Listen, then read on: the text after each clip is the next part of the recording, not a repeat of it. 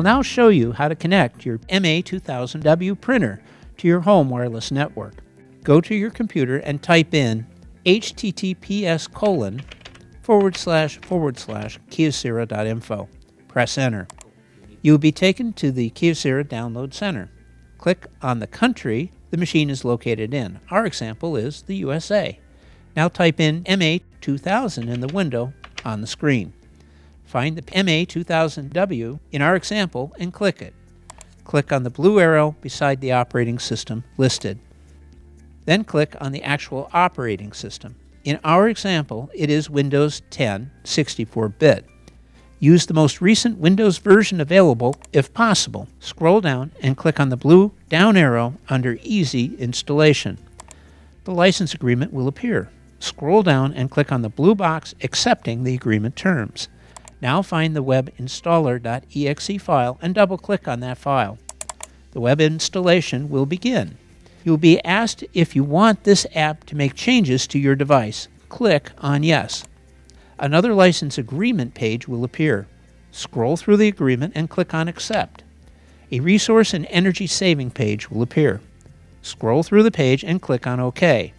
The web installer page will show 3 files: the install file, the uninstall file, and the maintenance file. Now, plug one end of the USB cable into the printer and the other end into your computer.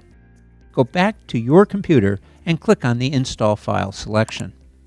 The next screen will show available devices as the tool scans for your printer. You should see MA2000w and USB as shown here. You can click on this device and then click Next. On the next screen, select the options you'd like to install. We recommend selecting GX Driver for now. Click on Install. On the next screen, you'll see Installation Progress. Each component will install automatically. The component will download, then show installing, and finally show installed. All components must complete these 3 actions before the Finish button is active. Press Next. The next screen is Configure your printer. You can click on Print a Test Page, and at the conclusion of setup, the test page will print. The next selection is Set as Default Printer. If you would like your computer to always print to your Kyocera printer, click on this box. The next entry is to open the client tool. To finish the installation, click on this entry and wait for the client tools to start. You may click on Finish as the web installer is now complete. Now the Kyocera client tool will open. To configure the printer for wireless use, select Wireless Network Settings. On the right side of the box, select Wireless Network Setup tool. Click on OK. You will now see the Wireless Network Setup tool. Please select Do Not Use WPS and then select Next.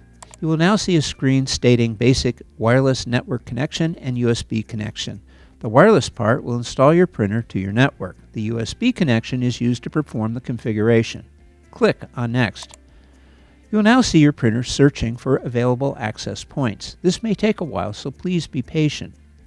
From the list, carefully select your network. In most cases, several neighboring networks will appear.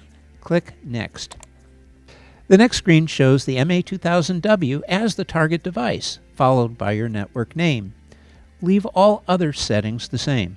On the pre-shared key, carefully type in the password for your wireless network. Remember to include upper and lowercase characters while typing the password. Also note, if your connection fails, you may have typed the password incorrectly. Please try again.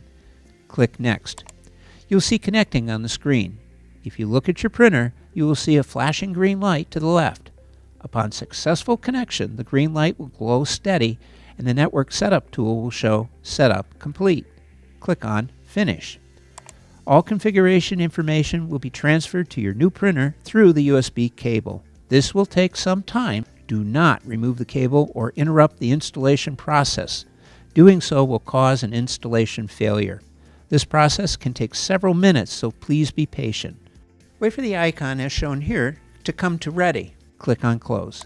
Now remove your USB cable from the back of your machine and from your computer. Your machine is now configured for wireless operation.